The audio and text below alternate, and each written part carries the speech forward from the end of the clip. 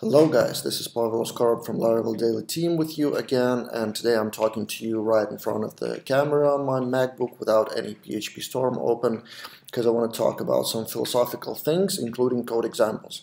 I want to talk about refactoring. I want to give you two tips how to avoid big refactorings in the middle of the project, Laravel project, or actually any project to be honest, but Laravel specific example.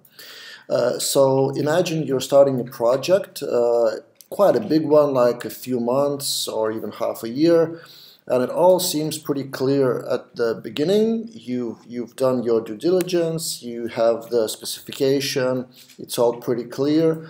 But usually it happens in the middle of the project that things go sideways. Some new requirements come up, some new details that weren't too clear. Something is not working properly and you have to change some things. Clients change their mind. That happens often. Then they have discussions about the budget and scope and all of that. And how to avoid that? There are multiple ways to avoid that.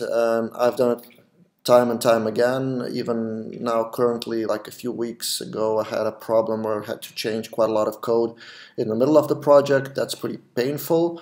But there are two things you can do to avoid that. Of course, it comes down to planning up front. So before writing any line of code, you have to get all the details from the client, including quite technical questions. So even if the client is not technical, you have to ask whether the project is multi-language, for example, or if there are payments included. So what would be the currency, for example? Will you use like currency rates or something like that? Actually, with currency, my last example was the client wanted to use Stripe for payments, and that's fine. And the requirement was it was something like we have to support all the currencies that are supported by Stripe. Easily, right? So just list all the currencies. But what wasn't in the specification, and what I realized only in the middle of the project, that currencies depend on the country. So depending on what is the country of user's Stripe account, we had Stripe Connect there, basically. So it depends on user Stripe account. So if the Stripe account is from UK, it's probably will be British pounds and as the first language, as the first currency. If it's from Asia or from Latin America or from whatever country, the currency might be really different, including like Brazil, which is only starting using Stripe, so they have only one currency.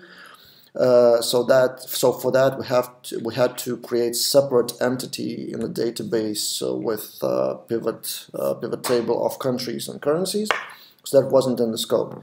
My point is you have to ask those details up front, and the more you get them, the better will be the middle of the project.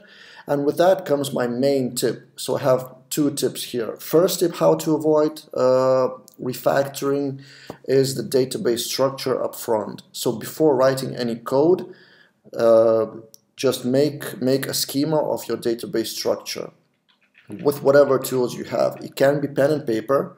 It can be things like MySQL Workbench. It may be actually, fun fact, for our team, we use our own quick admin panel to mock up the project basically and provide the client. So we use our admin generator, so you can create CRUD by CRUD, which creates database migrations. Then we run those migrations, and then I open MySQL Workbench and do database reverse engineering.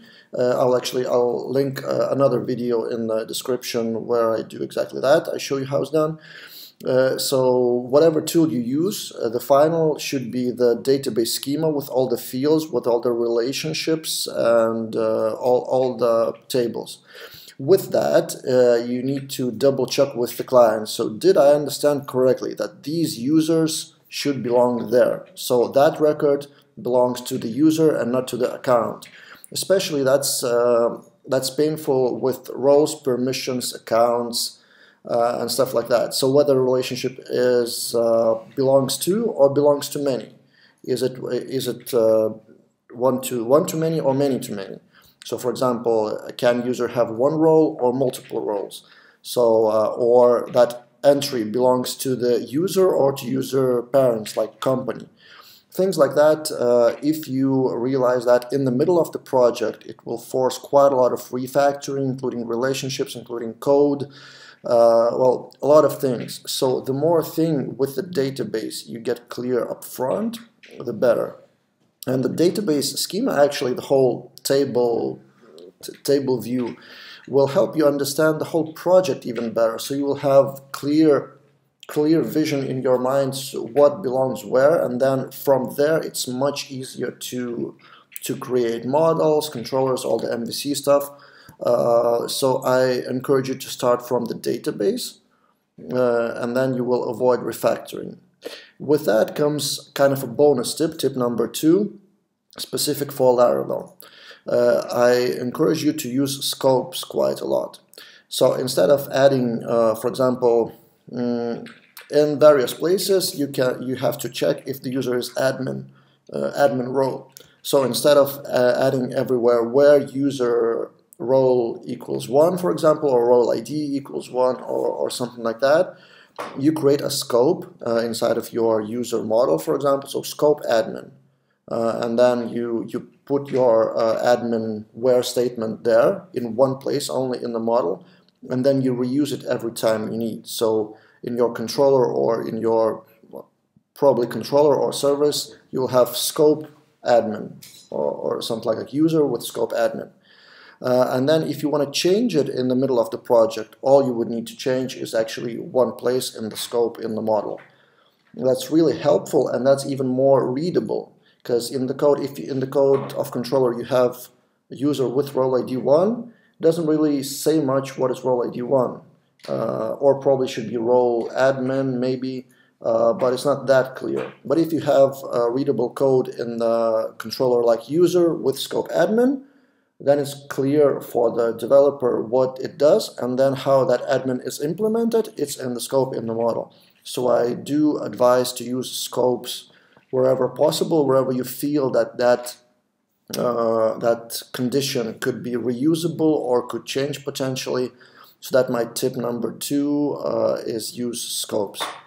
So that's basically all I wanted to talk today about refactoring and how to avoid it. So I will repeat myself. I advise you to use database schema a lot and start from there, and then your project will get much smoother. And with that, I wish you a great day. If you want to help me or my team by supporting this channel, you can subscribe or check out our Laravel admin panel at quickadminpanel.com. See you in the next videos of Laravel Daily Video Channel.